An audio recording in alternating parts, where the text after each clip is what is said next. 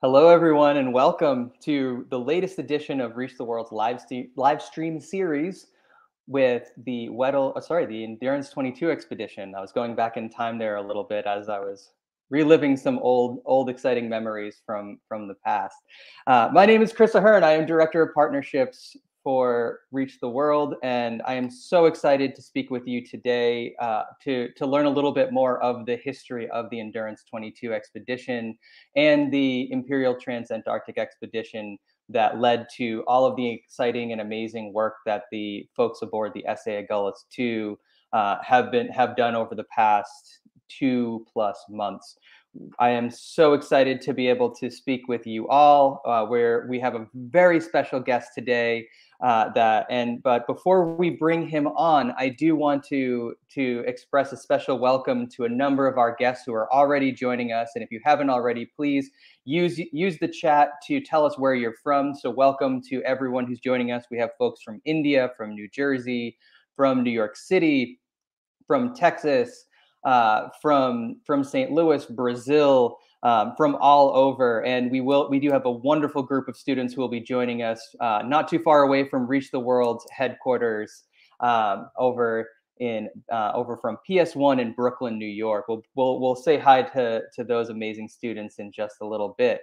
But the next thing I'd like to do is a little bit of time travel a little bit, because we're going to be speaking with someone who is a few hours ahead of us, across the pond, if you will, across the Atlantic Ocean from New York City in London. His name is Steve. He's from the Royal Geographic Society. So hello, Steve. Welcome to our live stream. Hi, Chris, and hi, everybody who's joined us today. Really pleased to join with you. My name's Steve. I'm Steve Brace. I'm Head of Education here at the Royal Geographical Society. And I think it's about 4 o'clock here in London, but really pleased to be joining all of you, whether you're on US time or elsewhere in Brazil and India. And I'll just say a few words about the Royal Geographical Society just to sort of set the scene. We've been around since 1830. We promote geography and we work with schools, with universities, with geographers and a whole wealth of jobs. And we support fieldwork and expeditions. And Shackleton, when he travelled to Antarctica almost 100 years ago now, he received some funds from the RGS to help him do that expedition. And we hold really important material that was collected from the expedition, including the photographic record. And I'll show you one of those glass plates later in our chat. But that just sets the scene. I'm here in a room that used to be our library. And I can't say for certain which chair Shackleton might have sat in when he visited the RGS, but he certainly visited the RGS to look at our maps and our atlases when he was planning many of our expedition travels. And on his return, various dinners were held in his honour and honour of his crew as well. So we've got lots of links with Shackleton. If you Google up our building, you'll find a statue of him outside our building as well. So you'll be able to follow that up in your classrooms as well. So I'll hand back to Chris to see if we've got any questions or where we might start off from as well. Yeah, absolutely. So, so very quickly, would like to make a couple additional welcomes. We've seen some other folks joining us from the chat. So, hello to all of you in Virginia, to France, Ireland. We see some folks from the Explorers Club in the Southern California chapter in Los Angeles. Hello and welcome, especially to those of you in LA. You're joining us at the beginning of your day, so thank you so much for that. Waking up early with probably a big cup of coffee as we speak with Steve.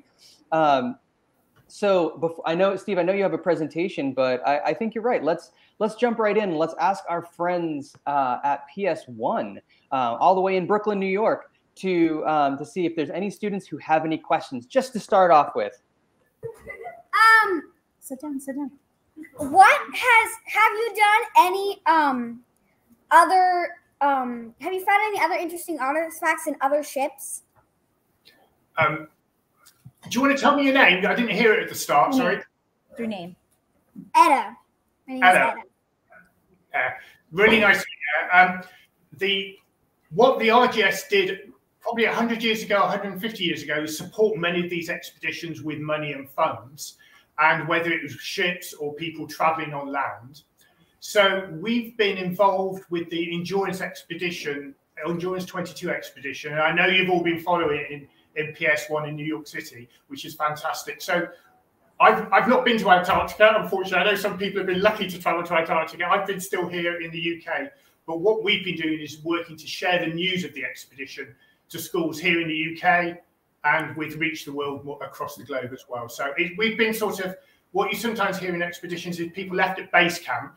We've been left at base camp to share the news rather than to be on the Agreeless 2 doing the sort of sharp end work trying to find the wreck.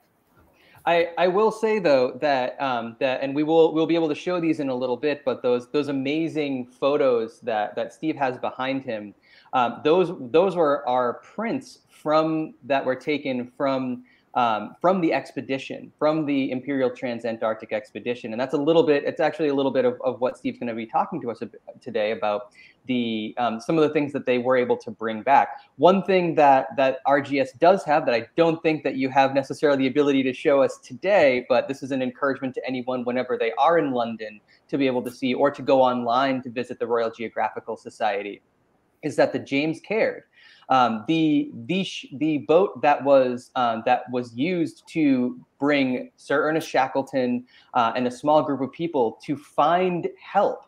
So this is the boat that was sailed from Antarctica to Elephant Island, which was an uninhabited, so no one lived there, island where they put most of the crew. And then a small group of them took what they thought was the most seaworthy vessel, the James Caird, and they brought the James Caird hundreds of miles over rough seas to South Georgia Island. And South Georgia Island had people who were living there. And so as an important remembrance of the amazing work that Sir Ernest Shackleton and his crew had to be able to survive, the James Caird is there. And so it's an amazing example of what I think to be one of the coolest artifacts basically anywhere, if you're interested at all in the expedition. So amazing question, but I think that's a great transition. Let's go into a little bit of what you want to share with us today, Steve. Okay, so if we just pull up, I've got a couple of maps just to talk about at the start, just to set the scene. So there we go. Thank you, Z. This is a map of what people knew about Antarctica when Shackleton was born in 1874. So 100 years old, this map is from, and this is we have 1 million maps here at the RGS. And as you can see, the big word written right across Antarctica is unexplored. People had only ever reached the edge of Antarctica, the ice shelf, occasionally during the Antarctic winter when the sea ice has retreated, got to the shore and seen land. But very few people had actually traveled to Antarctica at that time at all. It was barely any understanding of what the interior of this massive white continent, the windiest in the world, the coldest in the world, barely 5,000 people live there even today, and they're mainly scientists during the summer.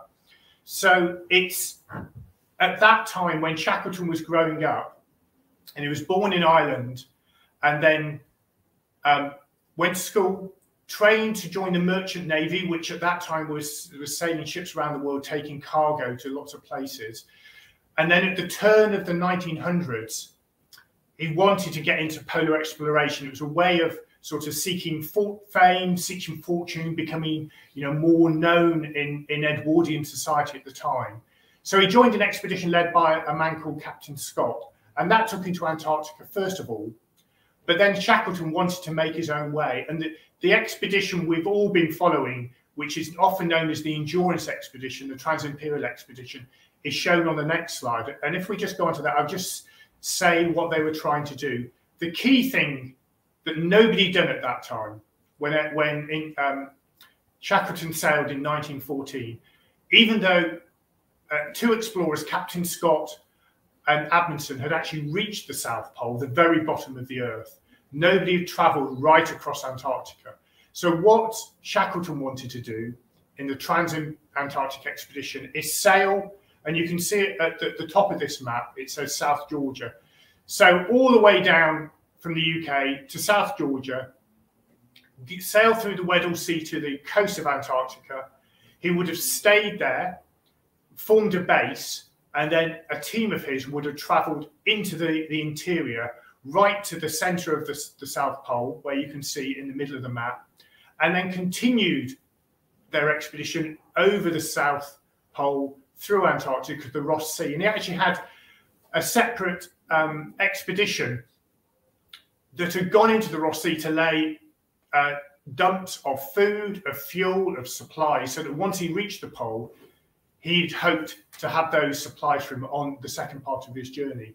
Of course, as we all know, his ship got trapped in the ice in the Weddell Sea. The Endurance was then crushed and lost. And it's only earlier this month, on the 5th of March, that his ship was rediscovered. But I'm just going to bring the globe a bit closer to the camera for you, just to show how far they all had to travel. So, where are we? Let me find the UK. So I'm here in the UK. It's just a bit shiny on the globe. And Shackleton sailed with his crew down to South America, past Brazil. I know some of you have dialed in from Brazil, down all the way to Argentina. Then he sailed to the islands of South Georgia, just under my finger. And his aim was to sail into this area called the Weddell Sea. And that's where the Endurance was lost and crushed. He'd hoped to get right to the bottom of the world, to the South Pole, keep going, and get to this area called the Ross Sea. Then he'd have sailed to New Zealand and sailed home. But of course, as we know, there was too much ice in the Weddell Sea. And as you can see in the photo, I'll point the other way actually, the photo here, the Endurance got stuck in the ice and they had to camp on the ice and they couldn't get the ship out. And it was eventually crushed. And we have this amazing story of Shackleton being able to get all his men safely back. So if we're looking at the world from the South Pole, that's what we're looking at. We have the Weddell Sea over here and then moving over to the Ross Sea. So I do want to echo something that Steve was just telling us, and specifically as we were looking at that very first map from 1874, I think that right around Sir Ernest Shackleton's birth, the fact that it was unexplored as of 1874. This was an area that it was blank. No one knew anything that was there. Were there mountains? Were there volcanoes? And I'm saying that because now we know that there are such things. There is Mount Erebus, for example, because of expeditions like Sir Ernest Shackleton, like Sir Robert Falcon Scott, like Roald Amundsen, who are some of the really important names that I'm repeating to you all, so you can hopefully, some of you at home can take notes and look them up on your own, and the work and the incredible things that they did. But people like Sir Ernest Shackleton, they said, okay, this is unexplored and there's important things for us to learn here, whether it's just to chart, to figure out what the heck is here, or to say, I want to be the first one to be able to claim that this is something that we can do. And so Sir Ernest Shackleton was a part of the second group, the second expedition to ever make it to the South Pole. They were beaten just by a few days by the Amundsen expedition, but the incredible work the groundwork was laid for this, and it just shows the importance of, for all of you to be thinking about saying, what are the ways that we can be excited about adventure and what is unexplored, but also what are the things that we can do to contribute to what we know about the world? There's a lot of things under the sea that we don't know about, and there are things that we're now learning under the sea. For example, now we know where Endurance is, and we only learned that less than a month ago. So this is an opportunity for you to think, what are the things that are unexplored in our world now? And so you all out there, think about what maybe you can be the first one to discover yourselves. So on that note, let's go back to Brooklyn, New York. Let's see if there's another student who has a question before we go on to another element of the presentation. Remember to introduce yourself, okay? My name is Faith, and I want to know if the James Card boat is in the Royal Geographic Society. Thanks, Faith. The boat mainly stays at Shackleton's former school, which is called Dulwich College, which is in London. So if you come to London to see the RGS and you go to Dulwich College, you'll be able to see it there. And there's also a replica of the boat that's always on show at a museum in Cambridge called the Scott Polar Museum. And just to give people an idea of the size of this small boat, it wasn't the one people found on the seabed because it came back to the UK. The James Caird was only 22 feet long, so probably not much longer than your classroom behind you. And 5 men stayed in this boat and sailed 800 miles across the Southern Ocean. And the waves were so high at one point, Shackleton thought they were looking at the sky, and there was a wave so high it crashed all the way over the boat they were sailing in. They also, one thing that they were really worried about was ice can form on the boat. And if too much ice forms on the top of the boat, it will capsize and sink. So actually, there's a little photo a bit further in the presentation, if Steve can pull it up, of the boat sailing towards the end. What the men had to do with small little hand axes is slide along the, I think it's for that one actually, is they had to slide along the, that's it, yeah, here we are. You can see they covered the top of the boat with canvas. They had 2 small sails, and they saw ice on a couple of the days when they were sailing. Saw ice was forming that was too heavy for the boat. They had to slide without a rope on that sort of canvas on the top of the boat with a little axe to chip away the ice to make sure that boat didn't sink. And they nearly were taken off by waves. The other thing to say is they sailed almost 800 miles. So you're in New York City. It's about the distance to Atlanta or Chicago, give or take. Or if anybody's in London, it's about from London to Madrid or Berlin. The weather was so bad that they could only do what was called take a sextant's reading, which was a way of navigating. It's an instrument where you look at the stars to find out where you are.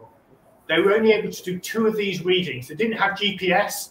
They didn't. I've got my phone here. They didn't have Google Map on their phone and all that sort of thing. They had to do these calculations to find out where they were.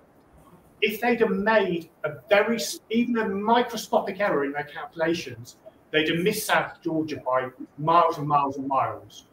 But the navigator, a guy called Worsley, who was the captain of the Endurance, was a really good navigator, and even on just 2 very small readings, was able to get them towards South Georgia. You can see South Georgia in the background. Even though they knew there were people living on South Georgia where they could get rescue, the way the winds took them, they arrived on the side of South Georgia that didn't have a town, a small village. So they had to find a small beach to bring the James Caird onto, and then they had to climb these massive mountains that nobody's ever climbed before, and many people have failed climbing since. And there's a little picture of Grytviken that Zeev might be able to find me looking into the harbour, and you can see these massive mountains. Here we are. Shackleton and 2 of his men climbed over those mountains. You can imagine they'd been in this boat sailing for 800 miles. They barely got any sleep. They didn't have equipment. They had one coil of rope. They knocked some nails through their boots so they could have better grip on the ice and the snow. And they had a couple of axes to help them. And they climbed these uncharted mountains. At one point, they were so tired, they wanted to go to sleep. And Shackleton knew if they went to sleep on the mountain, they were so tired they'd never wake up, and they'd probably die of frostbite and exposure from the cold. So what he did is he allowed them to sleep, just the 2 members of his crew, for 2 minutes, and then kicked them awake and said, "You've had 2 hours, that'll be enough." And then they carried on their journey. And then into it, I think sometimes as a leader, you have to sort of be very clever with the way you work with people. But it's an amazing thing, because had you gone to sea, they probably wouldn't have been able to get rescued. And you can see where the ships are in this harbour called Grytviken. And yeah. And so I do want to remind everyone that we actually had a live stream with Tim Jacob last week, where Tim shared some of the footage, because the SA Agulhas 2 actually made their way to Grytviken, and some of the expedition members, including Tim, were able to get to Grytviken, see the remains of the whaling of the whaling town that used to be there. It is abandoned now because no one is allowed to hunt whales in that part of the world. And so he was able to show what it looks like now, and you can see it doesn't look that different from this picture from 1914. It's quite incredible. It's a great question about the cared, and I think it's an important point for Steve to mention that. Imagine rowing a boat, walking, doing something very, very slowly, 800 miles, a distance from New York to Chicago, and you having to do that not just in calm weather, but some of the worst weather you can imagine. That's what they had to do in order to get themselves and all the other people they had left behind in Elephant Island rescued, and they did it. It's one of the most amazing parts of the entire expedition. We have two questions actually coming from the chat that I wanted to make sure to ask you. So Steve, so our friends in St. Louis wanted to know, has there ever been a traveling exhibit on the Endurance expedition? I believe there has in the States, but do you know of anything that the Royal Geographical Society has done? Yeah, we have. We've got an exhibition on at the moment, and if you find our website, you just Google it Royal Geographical Society, you'll find us online very easily. There's a website and there's an online version of that as well. We have also worked with the Bowers Museum and people like the Explorers Club to share this work in the US and elsewhere. So you might be fortunate to be in a place where the exhibition's showing. And I think there's a tour being talked about later on this year. I don't have the dates and the venues yet, but that can be, you might be able to find that and possibly able to see like some of the amazing images we've got behind us here, and some of the other that have more information about the story of Shackleton, his crew, and the amazing story of Endurance. I have a feeling that that given the amazing work of the SA Agulhas 2 and the Endurance22 expedition, that there will probably be some amazing traveling exhibition in the very near future, and I will be first in line to see what that is. From what I've heard of the footage and things that they've taken on, there's going to be a documentary with National Geographic here in the States that I already can't wait for, but I think this is it's going to be amazing. So we have some of our folks in Allen, Texas, who want to know, and this is a great question, and I think, Steve, you're a perfect person to be able to answer this. How did Hurley, the photographer, manage to keep the glass plate photos intact? Did he develop them while on the expedition, or did he wait to develop them after they returned? And I think this might be a chance for you to come back into your presentation as well, to talk about that camera. Yeah, absolutely. Should we just go to this slide and I'll talk about this? Yeah, here we go. So we're all used to having our phones. I've got my little phone here. With a camera on, we can take a million pictures all in one go and edit them and all the rest of it. Frank Hurley took a camera that's shown here. They're really heavy. And if you want a comparison, they weigh, the camera that Frank Hurley took weighed about the same as 125 iPhones, or I've got a Huawei phones. So that's the weight of the camera. And he took a limited supply of what are known as glass plates. And these are plates of glass that the image was photographed onto, and then he developed them in a dark room in Endurance. It's a really good question from Texas about how he saved the images, because you can imagine, and I'll show you one in a moment. I need to put some gloves on, but I'll show you one in a moment. These plates are really delicate. And what Hurley had done, he'd taken about 400 pictures, developed them, and sealed them in metal cans and soldered them. So he welded the cans together to keep them airtight and to keep them protected and to keep them waterproof. These were in the hull of the Endurance. And of course, the Endurance was trapped in the ice and being squeezed by the ice, started to take water in, and that's when they had to abandon ship and camp on the ice. Hurley went into the ship, as I think I'm correct, he had to swim through some of the water to gather some of these canisters of his films, bring them out, and then him and Shackleton, the thing they knew was they were going to have to get off the ice in small boats. They might have to march across the ice sheet. And one of the key things they all knew is they only have to be able to take things that were essential. So all of the men were only allowed to take 2 pounds of personal items, whether letters from their wives and children, Bibles, and so on. And 2 pounds is about a bag of pasta, a bag of flour, that sort of weight. That's all you had as a member of the crew. There was a man who had a banjo called Hussey. He was allowed to take the banjo because we thought that was for good to keep their morales up because they sang songs with it. But of course, Hurley had 400 glass plates. And him and Shackleton knew that was too many. So what Hurley and Shackleton did, they stood by the Endurance, and they, in the same way we do on our phones when we like photos and delete them, they liked and deleted almost 200 or 300 photos, and Hurley was only allowed to bring back 140 glass plates, which the RGS is really privileged to have. And to stop Hurley going back and choosing his favourite photos, they smashed them, so he knew he couldn't bring them back. So there are 140 photos of these glass plates. I'm just going to put these gloves on so I can show you one of the originals. And these are, they weigh about the weight of a small book. So if you just excuse me while I put this. Steve, while you get the gloves on, I want to just think about that. I want us to like make sure we think about that. I know I have my phone here. Sometimes I'm going through and I have too many photos. So I have to delete a few, and I'm always like, oh, I really like that photo, but I don't have the space for it anymore. Imagine having to do that and pick out of 400, you only have 140 left. And which ones do you have to do? And knowing that as soon as you say, I don't know about that one, it gets smashed. So your decision is made for you. I also want to be able to tell all the students, this is a great activity for those of you who are out there. Imagine you only have 2 pounds. You have 2 pounds of things. What things would you take with you if you had to abandon ship on Endurance? What things would you take with you and why? Imagine what those things would be for you. I think we would have some interesting answers. All right, Steve.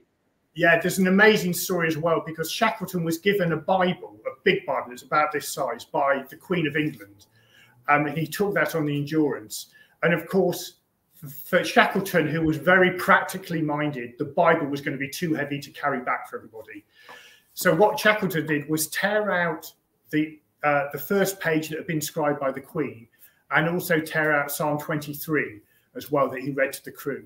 And he gently put the Bible down on the surface of the ice to leave, because the men were throwing out, equipment and stores and so on. One of his crew members, a guy called MacLeod, unbeknown to Shackleton, picked the Bible up and put it into a big pocket of his greatcoat and hid it. He wasn't supposed to be doing this, because Shackleton also had loads of gold coins and threw those on the ground because they're going to be useless to anybody in Antarctica now.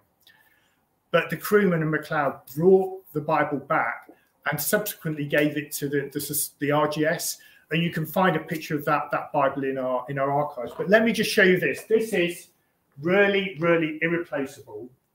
I've got to be very, very careful with this. It's one of the Hurley glass plates, and you can see, I'm going to bring it right up to the camera. Hopefully we can see it. You can see it's a negative, and then when they produce a print from it, it becomes a positive print. This image, you can see to my side, is the same image in that really big print. And I think one of the, like Chris was saying, to think about, reduce, whether you take 2 pounds of equipment or what pictures you save. One of the amazing things about Frank Hurley, who was such a good photographer, is there's barely a bad picture in the entire collection. So he only took a few hundred pictures in total, and here's just one of them. But they were so well considered, and you can see here the white image at the top. I better not drop this because I'll get in trouble if I do. Here is Shackleton leaning over the ship, looking at the Endurance trapped in the ice. And if I just go back to the large picture over here, we might be able to zoom in. Here's Shackleton in real life, again, looking over the ice, just wondering what was going on. I'll take these little gloves off so I can pick other things up. Amazing. Before we go a little bit deeper into that photo, I do know that our friends at PS1, they're going to have to leave in just a few minutes for lunch. It is getting close to lunchtime here in the States, and I can see that we have a student who's been waiting very patiently with a question. So if we can switch over to Brooklyn, I want to ask away. Hi, my name is Juliet, and I have a question. As a museum, what would like to come from Endurance? I'm just going to rephrase that for you. Juliet would like to know, if it were possible to bring up artifacts from the Endurance for a museum exhibition, what would you really like to see? What would you like to bring up? Thanks, Julia. It's a really interesting question. And you might have seen from a previous wreck, when people found the wreck of the Titanic, some artifacts were collected from the Titanic. And actually, there's a really big debate about whether wrecks should be left as they are, particularly if people died on the wrecks, because they're treated as burial sites, like the Titanic wreck. Fortunately and luckily, and as we know the amazing story of Shackleton, nobody died on Endurance, so it's not considered a burial site. But in Antarctica, there's lots of protection. As Chris said, 100 years ago, people used to be able to go whaling and kill whales for their blubber and their oil and their bones. That's all prohibited. You can't hunt for whales in Antarctica at all. And there's lots of protection for the land, for the sea, for the ice. And you're not allowed to bring in any foreign species. So if you travel into Antarctica, you have to disinfect your boots and be very careful. You can't interfere with the wildlife. So you can't go trying to cuddle penguins or anything like that. You have to leave them in their natural state. And those sort of rules, and all the governments that join together to manage Antarctica, they've decided that things like wrecks probably should be left. So even though there's amazing artifacts on Endurance, I think keeping true to that spirit of trying to protect Antarctica, and it's the only continent in the world where governments don't claim land anymore. So there's no countries on Antarctica, and all the governments work together for conservation, for peace, and for science. I think it's probably best if I say, even though there'd be lovely things to look at, probably the best place for those things is still in Antarctica, because that's keeping the spirit of how people manage Antarctica today.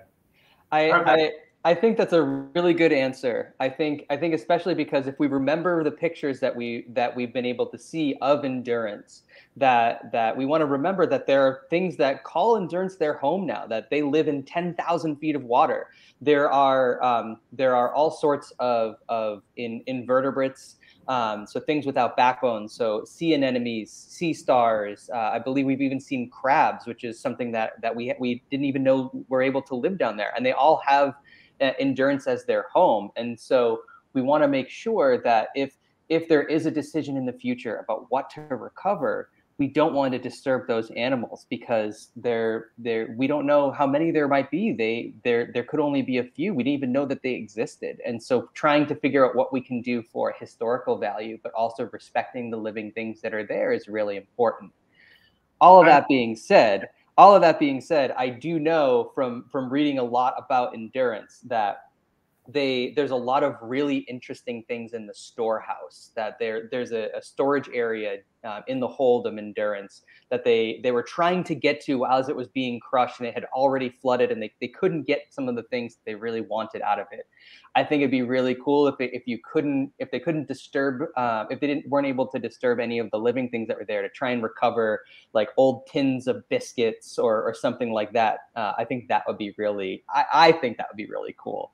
And just to add to what Chris is saying, Juliet, Endurance is 2 miles down on the seabed in a part of the world that very few people have ever visited, and for half the year it's covered in ice. So it's really difficult to get there at all. And the Aquinas 2, the research ship, was really, really specialist science and very skilled people to get there. But many people have tried this and been unsuccessful in the past.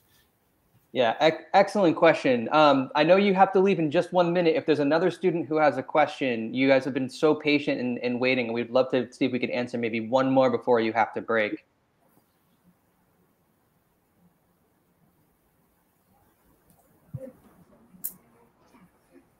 Right, say your name. My name is Gianluca, and my question is, why do you need 3 ships just for one thing? Ooh, good question. I didn't quite catch the question. Perhaps Chris, could you repeat it for me? Yeah, so he wants to know why there were 3 ships. I think he may be referring to the fact that there were once the Endurance was crushed, there were three boats. Maybe you can talk about the abandoned ship. Talk a little bit about that portion of the expedition when they were trying to survive. Yeah, there's a photo that might be useful to go to. That's the 3 small boats on Elephant Island. If we can just jump ahead to that, and I'll explain this. Actually, yeah, keep going. Yeah, that's the one. So, John Luca, there was the big expedition ship called Endurance, the one that has sails that sailed all the way down from the UK to Antarctica. And on that ship, they had these 3 small little boats. And they were given names by people who'd given money for the expedition, a bit like sponsors today. So there was somebody called James Caird who'd given money, somebody called Dudley Docker, and somebody called Stanton Wills. And parts of Antarctica are also named after people who gave money to these expeditions. There's a Beardsmoor Glacier that was one of the other sponsors of funders to these sort of expeditions previously 100 years ago. So these are the small little boats they'd use. If they were in a port, they'd use this from getting from the big ship Endurance to the shore. They'd use these as life vessels, and they were, really fortunate to have these because these became their lifeline.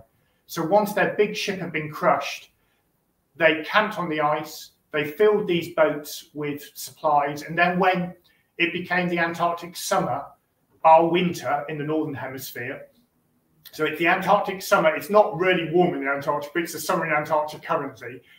What they're able to do is gaps, or what you call leads in the ice, broke up. The men got into these 3 boats and sailed for 3 days and 3 nights constantly. They were really worried about losing touch with each other. One of the ways they tried to signal to each other is they lit matches and held them up against the sails that sort of provided a bit of a lantern to show where they were. And luckily, all the 3 boats, and you can see them on the beach here, arrived at a small island called Elephant Island. And that's where they could then subsequently sail to get help from. And you can see members of the crew here in Elephant Island. Elephant Island was the first time in 500 days that the men had actually stood on solid ground. Really quick, sorry to interrupt, but I do want to make sure we can bring PS1 on stage because they're or on camera, because they do have to go. We do want to say thank you. Really nice to meet everybody. Thank you so much, PS1. But sorry to interrupt, Steve, but it's a great question. It's a great question to understand that that these boats were used both as lifeboats, but also as, I think the term would be today, as tenders, as smaller boats that were a little bit more nimble to get in and out of areas where otherwise the more displacement of a heavier ship might scrape in a shallower harbor. But when the Endurance was crushed, this was their only chance to get to safety. And when they arrived at Elephant Island, you can see the crew having the first time they'd had some proper food and drink for 3 days. They then had to pull these little boats ashore onto the beach. They built small little walls with rocks on the beach and turned the 3 boats upside down to form a hut. And it was, the men smoked and they had fires, and what they did was kill penguins and seals for food. And also they used the blubber from the penguins and seals. You can't do it in Antarctica today, but they could 100 years ago.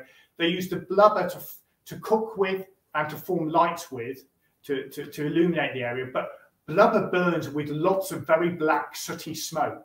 So the men were covered in this sticky black smoke in this badly ventilated hut with these three boats upside down.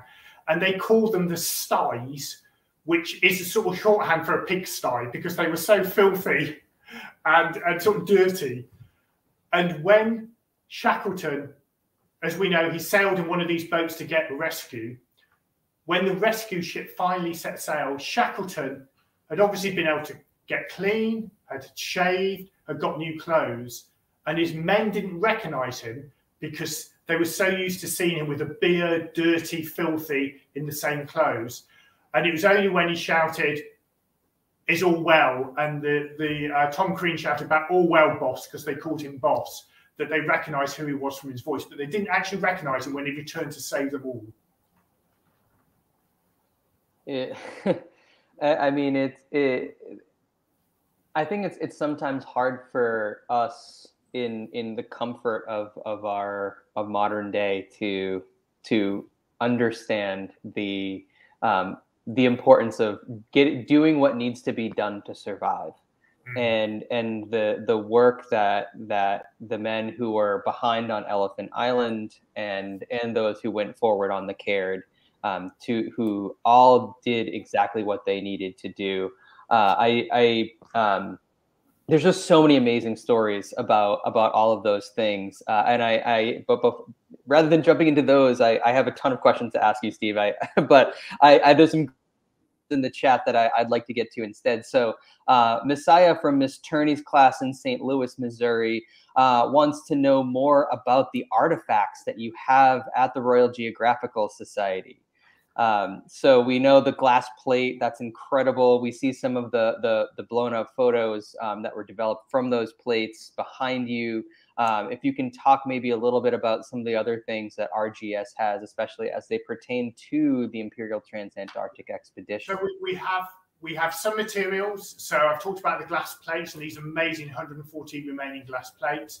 We also have some photographic albums that we're able to print images from. We have some other Shackleton material. So we have some items from one of his earlier expeditions where he got, this was before the Trans-Imperial Expedition, the Endurance Expedition, where he got with 2 members of his crew within 100 miles of the pole. This is in an expedition about 8 or 9 years earlier. And they stopped 100 miles from the pole. And Shackleton knew they had enough food and supplies to get to the pole.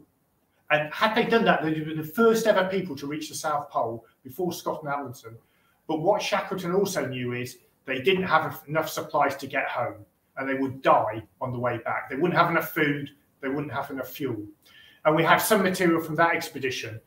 And when Shackleton was talking with his wife when he got home, there's a very famous quote from him. Because some people wondered whether he should have carried on and had a heroic death trying to get to the pole or not. And he said to his wife, he said, "I'd sooner you have a live donkey than a dead lion." And I think that decision he made to bring his men safely back, being so close to the pole in an earlier expedition, carries through in the Trans-Imperial Expedition where he got everybody back safely. And it's, you know, they were stuck in the ice. Nobody was going to come and rescue them. You know, there was the First World War on here in Europe. And I know those of you dialing from America, America joined the war in 1917. And the First World War started in 1914 in Britain.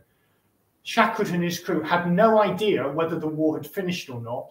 And actually, when many of them were rescued, some of the first questions they had was, is the war still going on? And the war still continued. The First World War continued to 1918.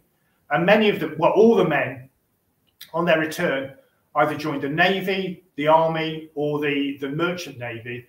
And 3 of them died in the war, in the First World War, and a number were injured in the war too. And Hurley actually became a war photographer, having taken all the endurance images. So we have some other material. And there's lots of other Shackleton objects in other collections and museums around the UK. So the banjo I talked about that Hussey played, that's down in the museum in Exeter. And there's a museum in Cambridge called the Poland Museum that has a whole range of other materials as well. So we have lots of art, yeah. So there, so you just mentioned 2 things that I think I wanted to just bring in another little fun thing for those of you who are watching out there. Number one, the war had begun to break out for World War I as the Endurance was sailing from England down towards South America and eventually on. And so when they made port and they found out, they weren't sure whether or not they should continue.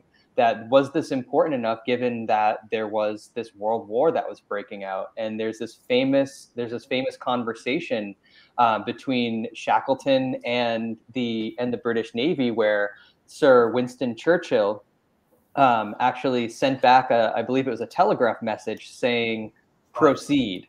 Yeah, it was one word, just proceed. And Shackleton had offered to put all of his crew. Oh, we lost your camera there. We can hear you, but we lost your camera. Yeah, let me just see if there's a. While you do that, I will say it's a very famous little story where the expedition almost didn't happen because of that, and also the as we were talking before about that 2 pounds, there was one exception that was made, or there's a couple exceptions that were made about each member of the crew being able to take on more than just that 2 pound limit. Oh, there we go. I can see you again. And the exception, one of the exceptions was Leonard Hussey had it was a banjo, correct? That's right. Yeah, it was a banjo. And so Hussey Hussey was able to take that banjo with him, even though that was far heavier than 2 pounds, because Shackleton knew that this would keep everyone's spirits up. And one of the famous songs that they played, and I know they played this on the Aeschylus too, one of the evenings when they were trying to keep their hopes up. I believe someone performed "The Long Road to Tipperary," which is a song not as popular here in the States, but quite popular in the UK. You'll be able to find it on YouTube. It's a sort of Irish song, and very much speaks to Shackleton, who was born in Ireland, his sort of Irish roots. And as well as singing, we might want to just pull up the. There's a photo of the guys on the ice enjoying themselves with a football match. Mm-hmm. So they had to focus. They had to do all the work of the expedition, but there was also time for relaxing and fun. And there's there we go. There's a photo of them all on the ice. I don't know who won. I don't know what teams they had and who won the match. I'm not sure whether they put Shackleton in goal or not. But they obviously had to do lots of other things to make sure their morale was kept up during the expedition as well. And we did hear from Tim on their last day on the ice. There were quite a number of different pieces of sporting equipment that were brought by members of the crew and expeditionary team on the Aeschylus too. I believe I heard that there might have been some cross-country skis. I heard there was a couple of rugby balls, football or soccer balls.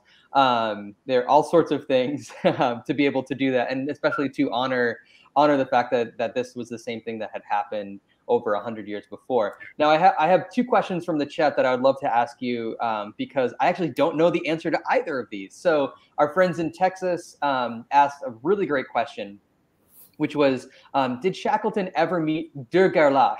And forgive my poor pronunciation. The Polaris, which was the original name for Endurance, was originally commissioned by de Gerlache.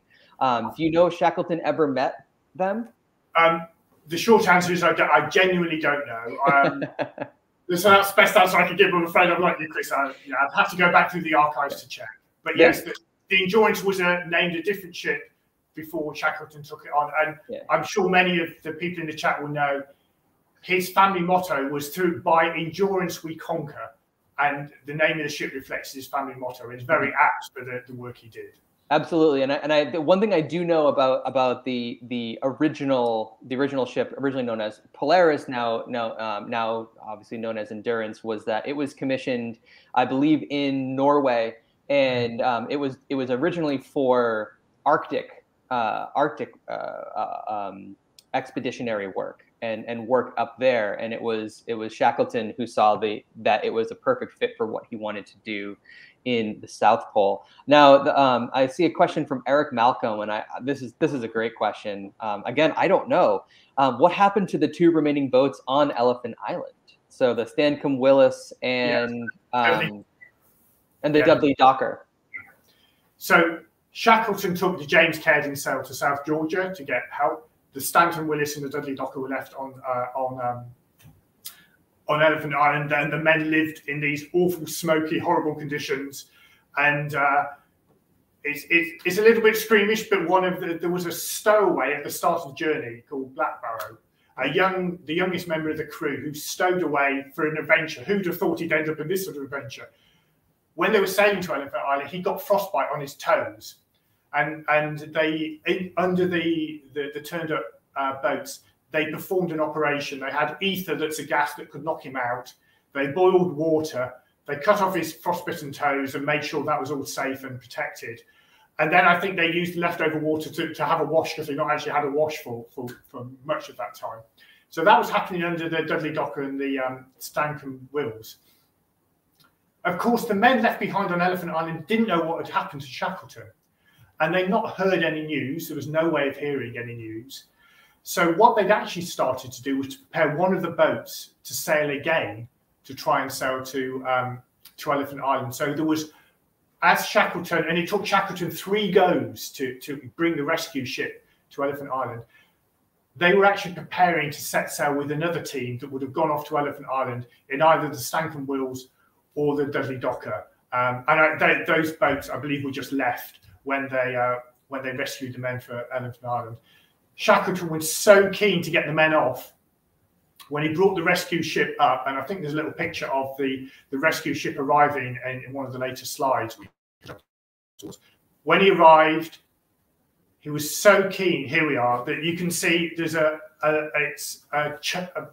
you can see the men waving, and that's seen off the James Caird. That's the big picture, wishing them well. You know, can you imagine being one of those men wishing off the James Caird in certain knowledge of the danger they were facing, but hoping amongst hope they were going to come back?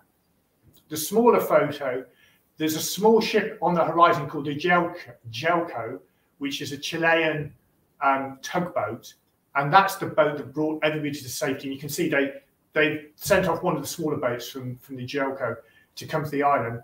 Shackleton was on that small boat. He was so keen to get everybody off. He refused to get off the boat to set foot back on Elephant Island because he just wanted all of his men into the small boat, back to the Gelco, and then they could bring them back to safety from South Georgia. I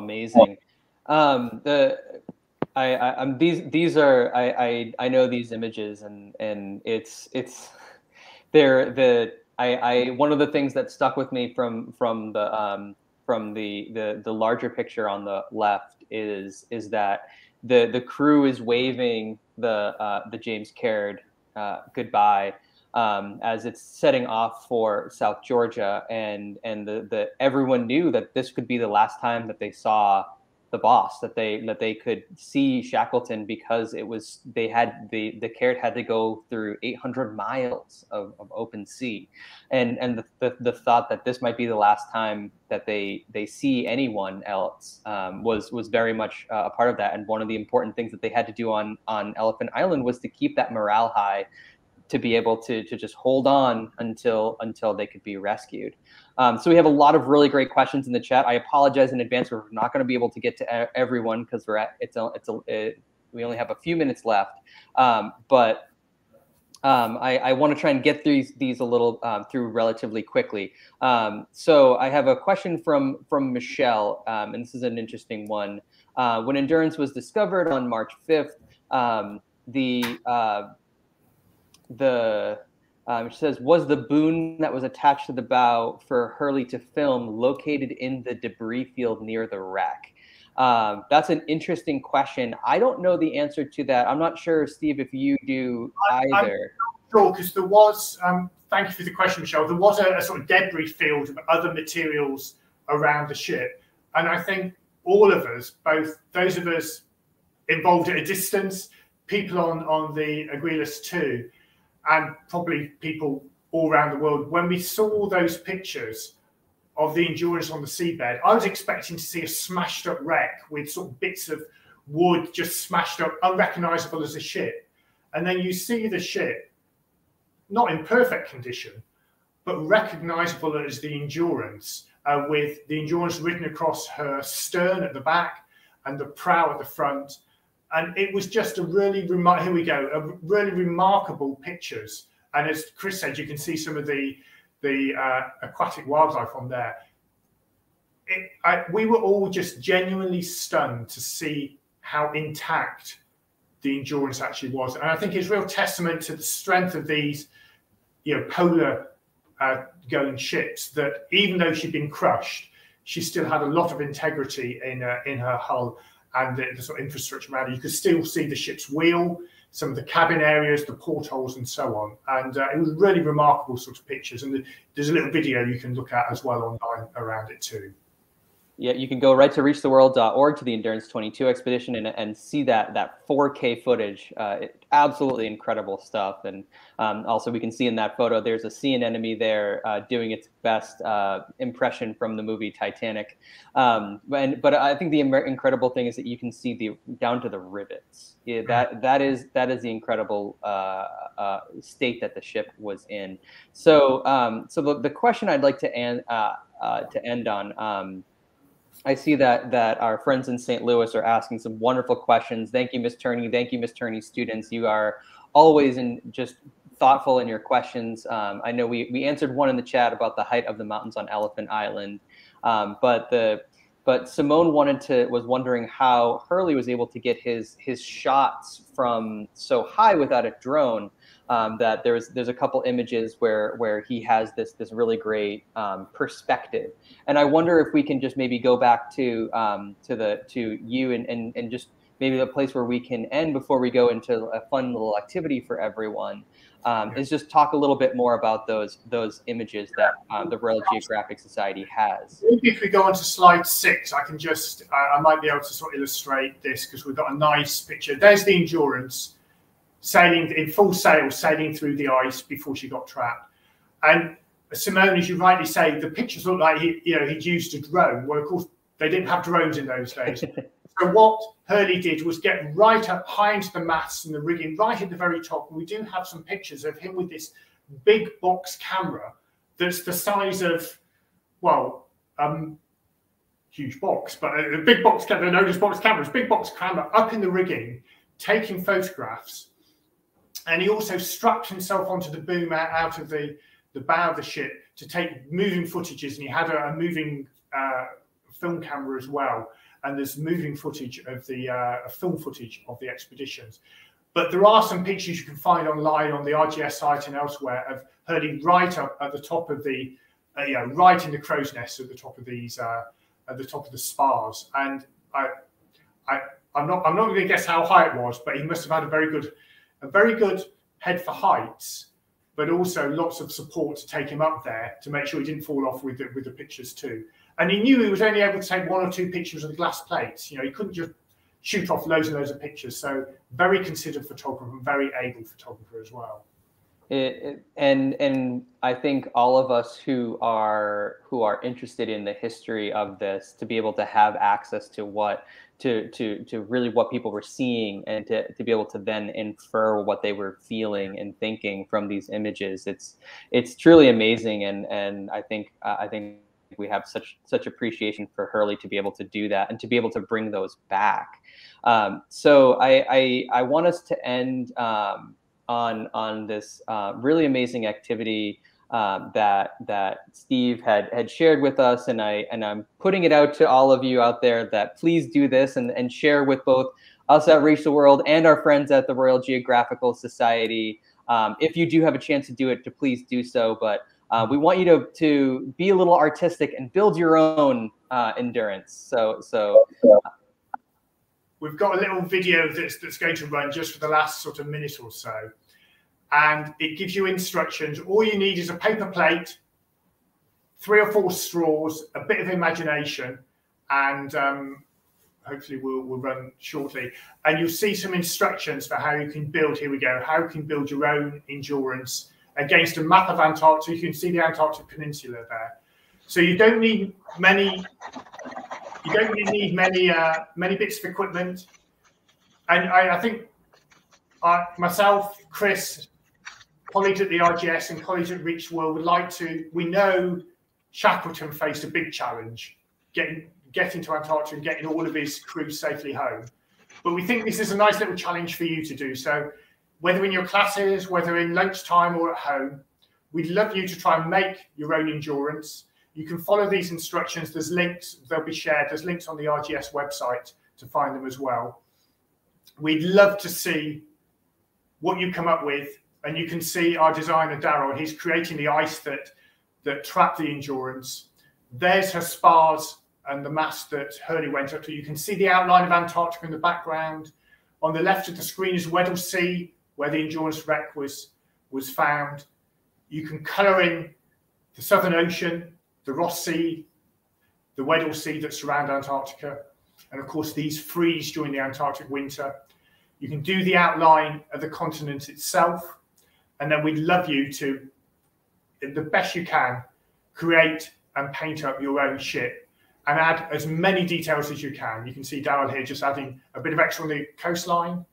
Maybe mark on Elephant Island, which is to the left of this picture at the end of the peninsula. You can see the peninsula up at the top left of the picture. And she won't be as seaworthy as Endurance was. Hopefully she won't end up at the bottom of the ocean, but we'd love to see your creations, and please do share them both with Reach the World and with the RGS as well. And on the RGS site, if you find rgs.org Endurance22, you'll find lots of resources to support the work that you can also get through Reach the World as well. So yeah. Chris, is that a good point to giving everybody a challenge to leave the chat? Yeah, absolutely. And I think the resource is really fun. I love the idea of getting students, because as a former social studies teacher, teaching students geography is something near and dear to my heart. I know Dr. John Shears, the expedition leader of the Endurance22 expedition, is a geographer. That's what he has his PhD in, and he would love to be able to see that work, that map.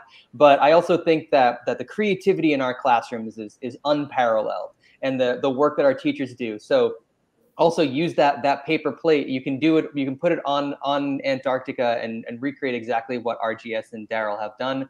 But if you have some other background for endurance to be leaping out of, please use your creativity, and just be sure to share it with us. Share it with the Royal Geographical Society.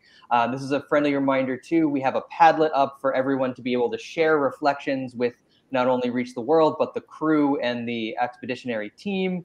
So please, if you haven't contributed to our Padlet yet, now is the time to do so. But overall, we love being able to hear from you all about what you're doing to capture the excitement and interest and the amazing work that has been done alongside you all following from around the world on the Endurance22 expedition. So that being said, Steve, it was so wonderful to speak with you. Thank you so much for sharing your knowledge of the expedition, the incredible artifacts that you have, and so many other so much other insights. I've been so lucky to work with you and the Royal Geographical Society, not just on the Endurance22 expedition, but also on the Weddell Sea expedition from the 2018-2019 school year. And I'm so excited to have Reach the World continue to work with RGS into the future. That's great, Chris. I'll just leave you all just with one thought. We started this talk with that map that had unexplored. And I think what's true today is there's not many maps that have unexplored. So we're not really looking to explore blank bits of the map. But the really key thing for all of us today and going forward is to better understand what's on the map. And I think thinking of all of you in your classrooms, you can be those explorers of the next generation that help us better understand the world's people, the world's places, and the world's environments. And that means you getting out and visiting them and better understanding them. So, you know, you may not discover new places, but you can discover new understanding. And I'll leave you with that thought as we go forward. So lovely to meet you all. Hope that's useful. And we'll see you again another time, I'm sure. Steve said it better than I could. Thank you all. And we'll see you next week when we bring back Tim to talk a little bit about wildlife. Good to see you all, folks. Bye, everyone.